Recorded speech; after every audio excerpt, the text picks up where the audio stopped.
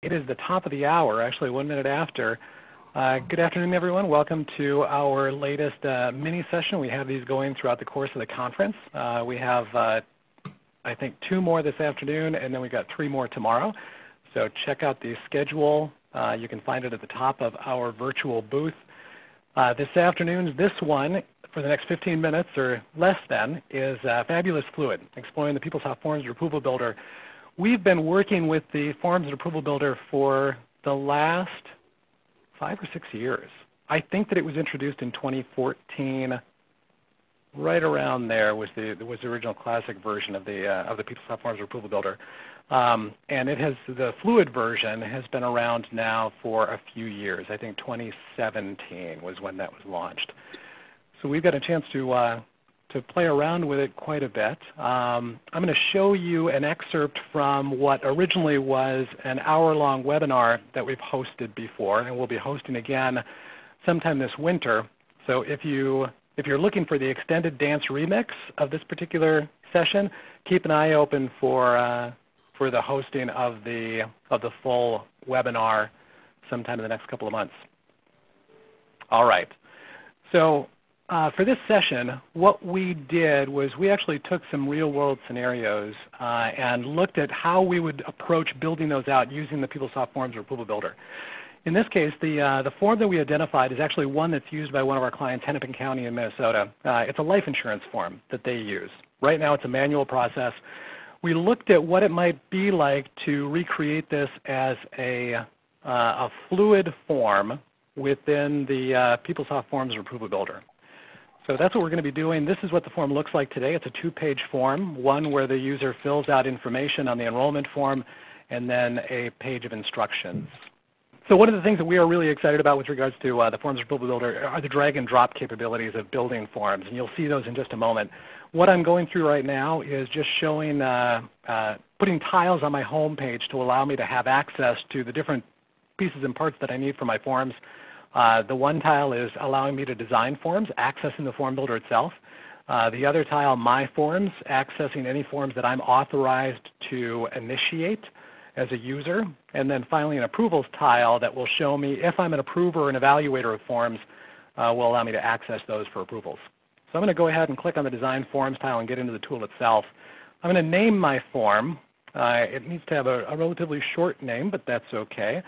There are some fields here that I'm going to go ahead and fill in a label for my form. I'm kind of limited in terms of the number of characters that I can put in there. A description for the form that I'm building. Another nice thing about the Forms Approval Builder is effective dates. So I can set up when I want this form to be available and when I want it to be unavailable once people should be done using it.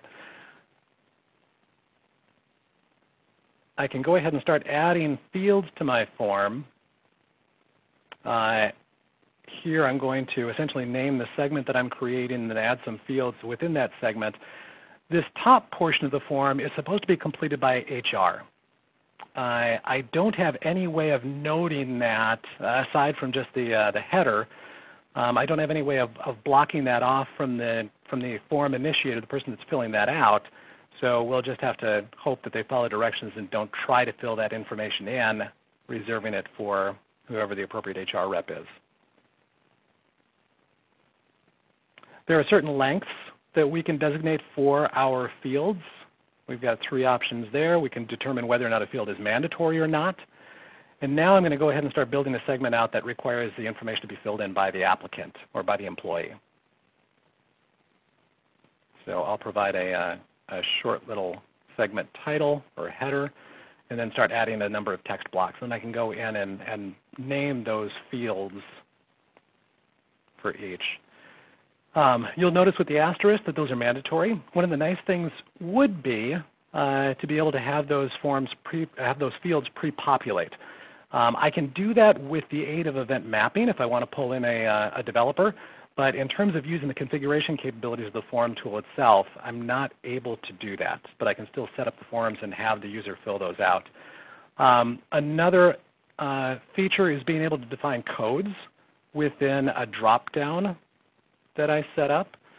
So I can go ahead and assign those within my gender field that I've dropped onto the form?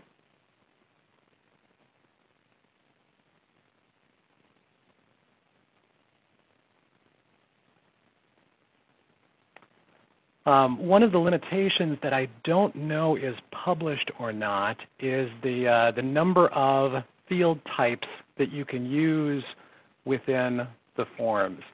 You're restricted, and I'm trying to find, I've got a cheat sheet. So you're allowed up to 10 checkboxes, 5 long text fields, 8 date fields, and 10 drop-down fields within your form. You cannot exceed those limits. So you have to keep that in mind as you're looking at ways to use this tool, what can fit within those parameters. I'm adding a state and country field to my form, and I want to be able to use the prompt on the state field, but first I need to add a country field to my form and allow those two fields to link by creating aligning the prompt values from country to state. So I'm going to go ahead and set the prompt record to the country table, and then go ahead and also set that field as the prompt control for the state field. So now the value that I select within the country field will drive the values, obviously, that I see within the state field. So that's some nice functionality, being able to restrict the valid values that people see in those prompt lookups. So now I can see the appropriate state or province choices for the country that I've selected as Canada. I'll drop in a few more text fields. This is all based on that the form that I'm working from, that life insurance enrollment form. These are all the different fields that are reflected on that. It'd be nice if I could default some of this information, because Hennepin County is going to be the employer name for everybody who fills out this form within our organization. Unfortunately, the fluid version of the Forms Approval Builder does not allow for defaulting. Again, you can accomplish that with event mapping, but not within the configuration capabilities of the tool. Now I see that I've got some instructional text that would be great to add to my form. So I can go ahead and do that. But ultimately, I'm going to have to, that's only going to be visible on a different part of my form. I can't actually have it on my form page.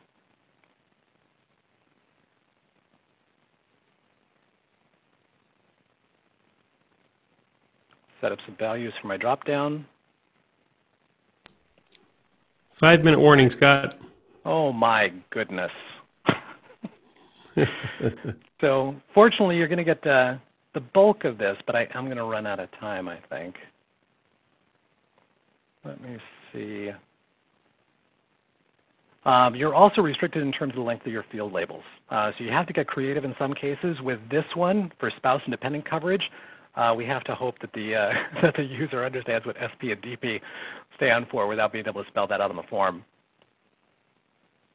So again, it does require some thought in terms of how you're going to use this tool and what kind of business cases you can automate with it.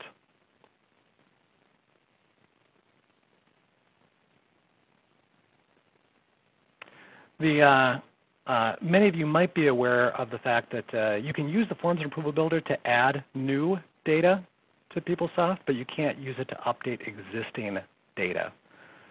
It was not designed to leverage component interfaces to update existing data, although you can use a CI mapper to insert new data.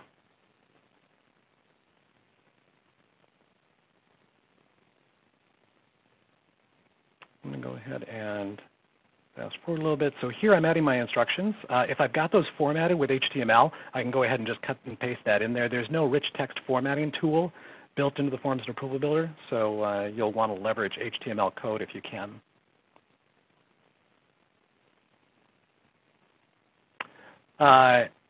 When you finish your form, you're going to designate when you want that to be locked down.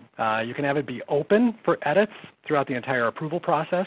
You can lock it down after approval, or lock it down after the initial initiator submits the form for review. There's no way to conditionally determine which fields might be locked down under what circumstances or to which users. They're either all open or all closed.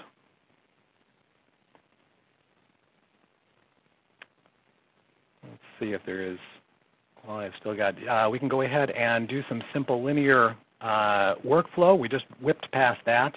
You can't do any kind of conditional branching to allow for logic on which approvers approve what kinds of requests based on data within the form.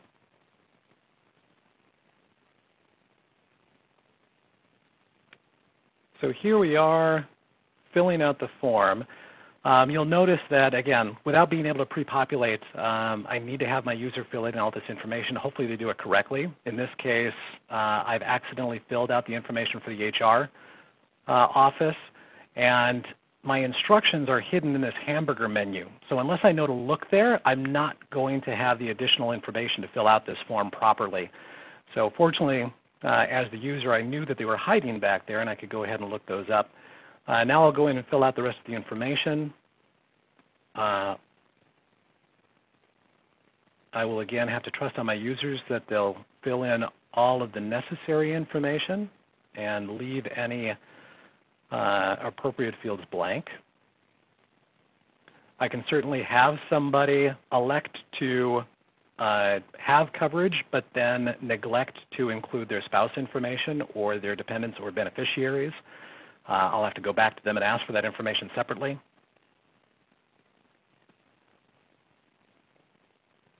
And I do need to show them the entirety of the form. I can't conditionally elect which fields to display or which segments to display under which circumstances.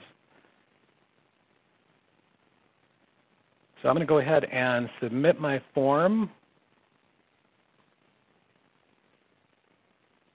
There are a few fields up here that show regardless of whether you really want them to or not. There's a description field that that the user can go ahead and just enter free text in, and then it shows the creation date and the approval status. I can see who the approvers are. Go ahead and skip forward.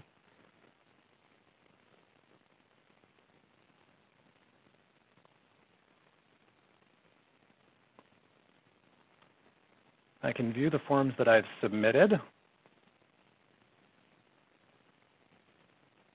Another thing is security. I can lock down who has the appropriate access to fill out forms, but I can't lock down access to who can see forms. So if you've got access to fill out a form, you've got access to see all of the forms, even if you're not able to fill those out, if you're not eligible.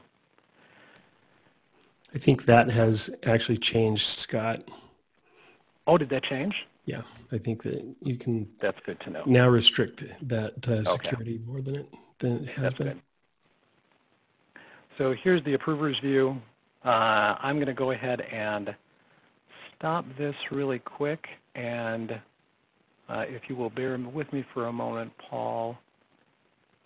There is one other very quick video that I'd like to show. So you've seen what that form looks like with the Forms Approval Builder. I'm just going to give you a quick peek at what that same form would look like if we were to automate it using the GT eForms tool. There's the form again that we were looking to automate, and this is what it looks like using only the configuration capabilities of GT eForms inside PeopleSoft. So short and sweet form. If the person is declining coverage, I don't have to show them all of the additional fields and segments. But if they do want to enroll, then we're going to respond based on their selection of yes. So now I can go ahead and I can view additional info with regards to employee details if I want. All of that information is pre-populating the form dynamically. I see the section now for declaring coverage and dependents' life insurance and the beneficiaries. I can fill that information in. By the way, if you're here for event mapping, we'll start in just a minute. Yes, we're running just a little bit long on this, but fortunately this is a very quick video. I also have a grid in here to capture the beneficiary information.